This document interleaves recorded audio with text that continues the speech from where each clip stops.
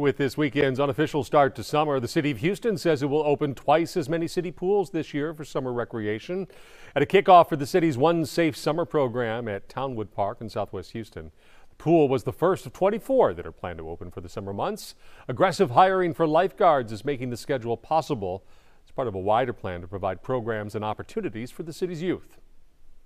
The positive impacts of keeping our young populations engaged in constructive use of their out-of-school time is very worthwhile and beneficial for the entire city.